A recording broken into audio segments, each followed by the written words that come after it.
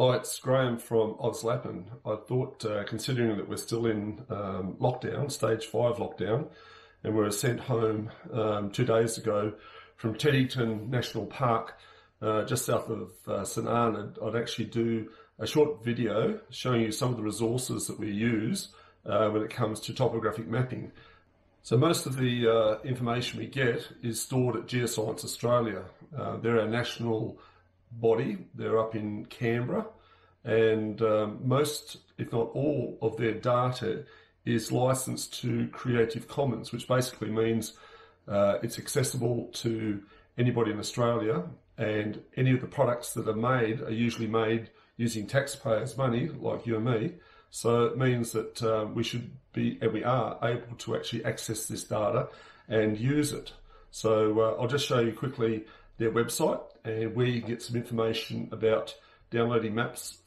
So this is the Geoscience Australia website, and what we do here is we can actually see that they've got maps of Australia, they've got web services, interactive maps, interactive 3D modelling, they've got multimedia, data standards, client services, a national mineral and fossil collection, which is quite interesting. Where we're going today is into Maps of Australia. So we just click Maps of Australia. And in Maps of Australia, we've got a whole range here. We've got topographic maps, there's report type maps, maritime jurisdictions, basic outline maps, which will show a really accurate coastline, geophysical maps, geological maps, and geothermal maps. Well, what we're going to do here is actually go into the top one, which is topographic maps. And there's a lot of information. There's map reading guides, how to print out your maps. So basically just taking them down to Officeworks or somewhere like that to get your maps done. So topographic maps, you can actually see them by states. Now, some of the states, especially with 50,000, one is 50,000 and larger, don't use Creative Commons, and basically you'd have to purchase these maps. But the map indexes that we've got here will actually show you what you can and can't get.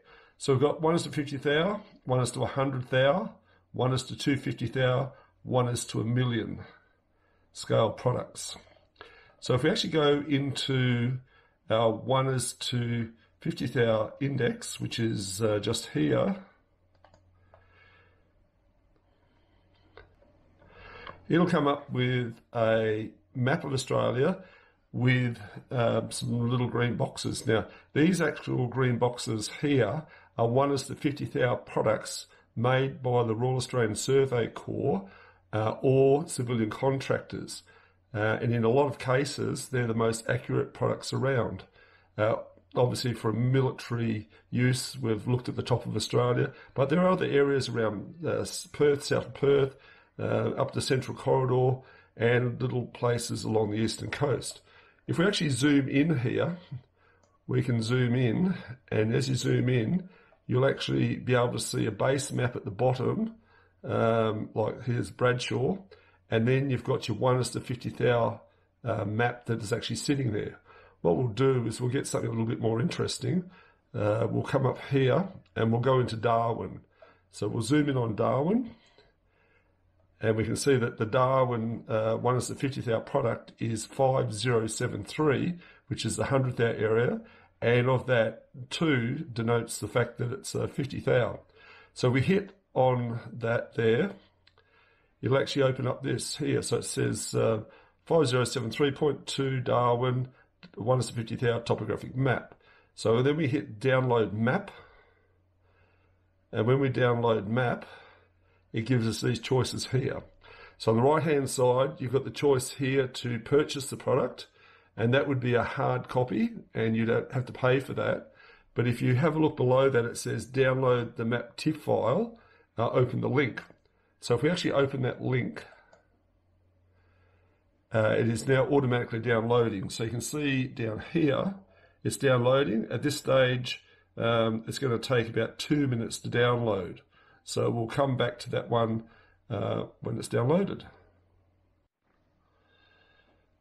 Okay, so once it's downloaded, you can actually zoom in on different places on the product here. So it has got a lot of information, and what's really good with these topographic products, the actual physical land, here you've got sand, so you can work out where your beaches are very, very accurate. Obviously coastlines would change over time, but you can actually navigate off these ones. The best thing to do is to go down to the legend, and in the legend we can actually see here that this was produced by the Army Topographic Support Establishment, which was just after the Royal Australian Survey Corps left, and it was actually compiled in 1978 with field verification 1979. So because of that age, there are probably things in here to do with buildings and cultural detail and roads that could have been updated or added to. So you've just got to be a little bit careful there. But you'll find a lot of information down the bottom. I'm not going to sort of go through a mapping exercise here to show you how to do things, how to read maps and that. But there's water guides, there's information about the climate graphs for temperature and rainfall, and then you've got your legend down here showing you all the good information about what you can actually see and find on the product. If you can't actually find the 1 to 50th product that you're looking for in the green area, then go back to the geoscience topographic map page, and then what happens here, it'll actually give you a link for each of the states and territories. So you can actually go into the state bodies, and I'll just do this for Victoria, and that'll actually take you into the Victoria body, and then there's information about what products that they have and how you can actually access those. So as I said before, there's other scale products. We've got 1:100 thou, and I'll just go into that diagram to show you what 100 thous there are. Okay, so you can see here the 100 thous are mainly around the coast line. So if we actually zoom in here, we can see the 100 thou numbers appear. And if we zoom in a little bit closer, we'll go to Kakadu, and you've got Drysdale there, which is number 4269.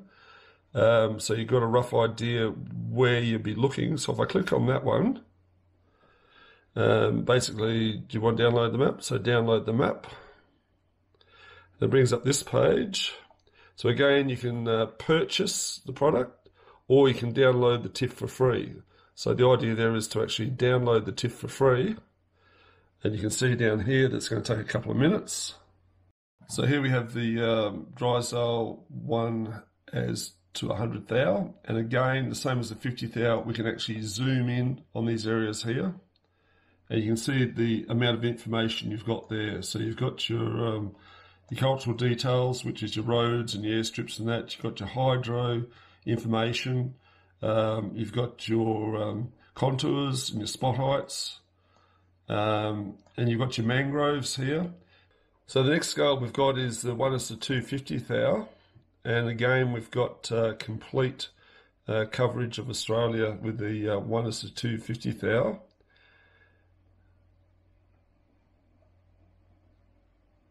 So again, we can actually have a look and see what's available. We can go in. We'll have a look at Drysdale. We'll click on Drysdale. We'll download the map. So the next scale we've got is 1 to 1,000,000, which has a lot less detail, but each chart actually covers a lot more area. So I'll wait for that one to open up.